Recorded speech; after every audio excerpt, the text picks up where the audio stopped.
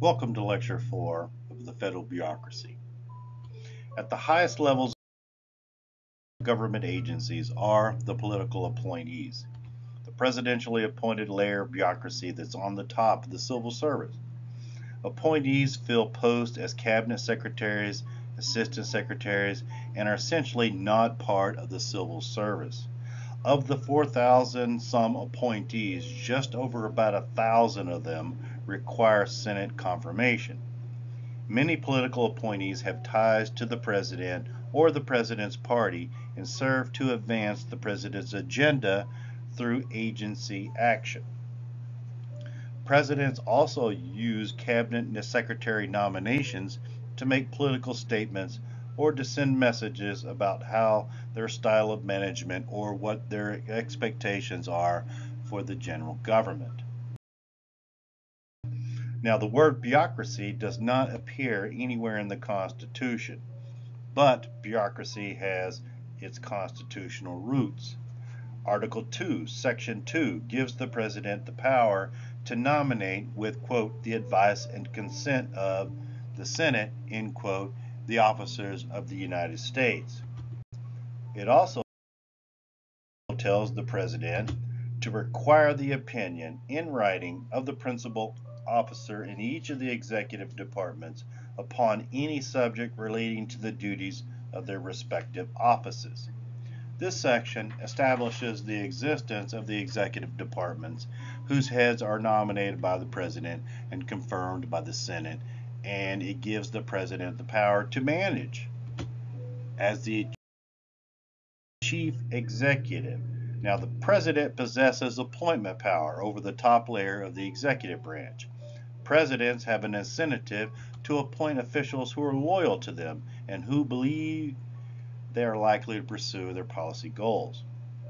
The Senate rarely rejects nominees, although if Senate support is weak, a president will often withdraw a nominee before the confirmation vote. Over time, the number of political appointed positions has grown, increasing presidential influence over every agency.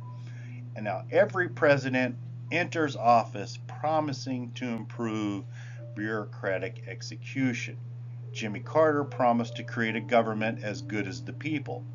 Ronald Reagan promised to reduce waste in government. Bill Clinton promised to reinvent government. George W. Bush promised to make government friendlier to citizens.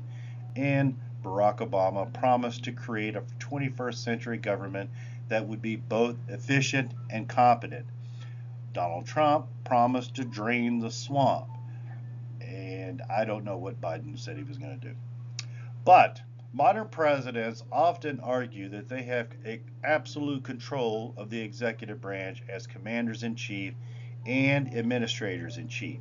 After all, the constitutional structure provides the presidents that they are responsible for taking care that the laws be executed faithfully, which presidents interpret as complete control over the basic decisions of government organizations. Moreover, the Constitution gives presidents considerable influence over the bureaucracy under the Take Care Clause. It gives them the authority to nominate and require the opinions of the principal officers of government, and the implied power to shape the budget and oversee the day-to-day operations of each department and agency. Presidents can also influence the bureaucracy by issuing executive orders, signing statements, sending presidential memorandum, telling departments and agencies to shift their attention to specific issues, and they can even delay the rulemaking process by requiring further reviews by the executive office of the president. Another instrument of presidential control over the bureaucracy is the executive office of the president. The EOP was established during the presidency of FDR. The EOP includes key staffs that report directly to the president on such topics as budgets, military, and economic policies, such as the National Security Council and the Council of Economic Advisors. The EOP is usually considered the component of the bureaucracy that's most responsive to the president. It has the highest share of political appointees, and Congress gives the president greater control over its structure.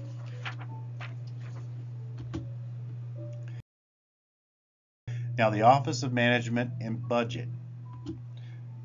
This is an agency that's within the executive office of the president with control over the federal budget and regulations.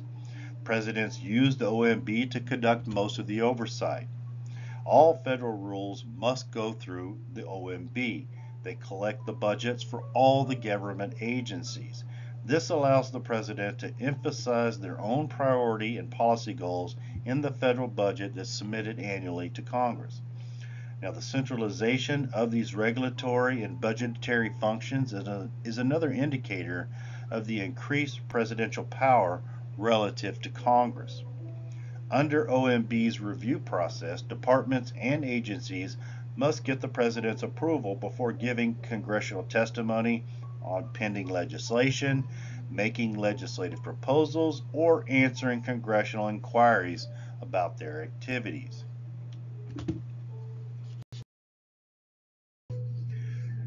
Bureaucracies come with some challenges in essentially trying to control the bureaucracies.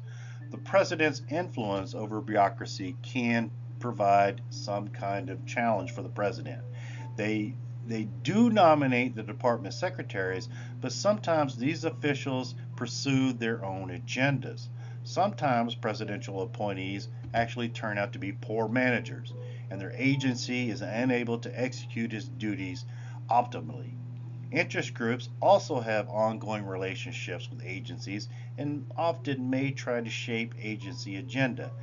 This interferes with presidential priorities.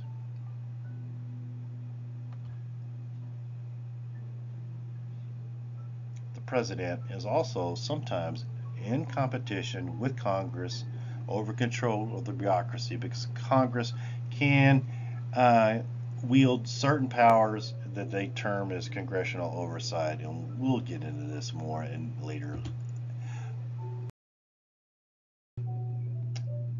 Actually, right now. The Constitution gives Congress several tools to control the bureaucracy. Congress approves agency funding, as most require annual budget appropriations to operate.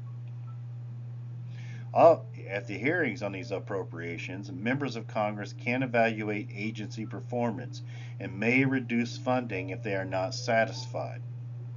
The Senate also approves presidential nominations to top levels of the executive agencies. Congress can also change the locations of the agencies or their structure. Congress may choose to place a regulatory body or commission outside of the 15 executive departments. Congress can designate a multi-member board rather than a single person to head an agency, which limits presidential control by allowing for a partisan balance requirement or staggered terms of office. Congress can check presidential control of the bureaucracy by limiting the president's ability to remove agency officials. In many instances, Congress creates statutes that reorganize agencies that do not allow the presidents to remove officials except for cause. Oversight. Congress has a number of tools for overseeing the federal bureaucracy, not the least of which are the individual members of Congress themselves, who are free to ask agencies for detailed information on just about any issue. Often Congress conducts its most effective oversight during the authorization and appropriations process when new programs are created and spending is reviewed. Together, Congress and the President conduct two basic types of oversight. One, police oversight. Police oversight is when the two branches watch the bureaucracy through routine reviews. Congressional spending committees and the President's Budget Office conduct most of the police patrol oversight in government during the annual budget process, when agencies make their case for funding. Congress and the President also keep track of ongoing agency performance through specific measures that are required under federal law. The goal of police patrol oversight is to deter problems before they arise or to catch them before they cause significant damage. Another form of oversight is triggered by fire alarms, in which the two branches react to federal government's response to urgent events, emergencies, scandals, things like this. For instance, you have the 2010 Gulf of Mexico oil spill or Russian meddling in the 2016 election. The media also plays a very important role in such oversight. They can use the Freedom of Information Act to gain access to documents the federal government often keeps secret, so they can uncover a scandal before any kind of routine police patrol can reveal such urgent problems.